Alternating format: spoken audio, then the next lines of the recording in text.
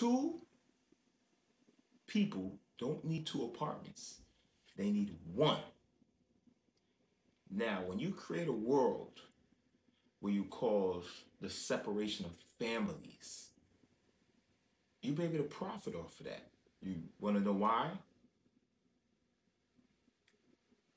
Now you could build a building, or any rich guy could build these condos and have 10, 15 condos with two, 300 apartments, and they all get filled like this because people are not together.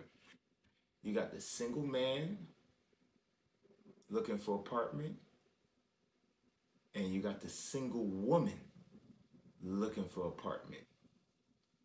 So now you have an apartment building with 200 apartments. And let's say 10% of those apartments are filled by actual couples, actual two people living in it. And the rest of them are by single, just single people.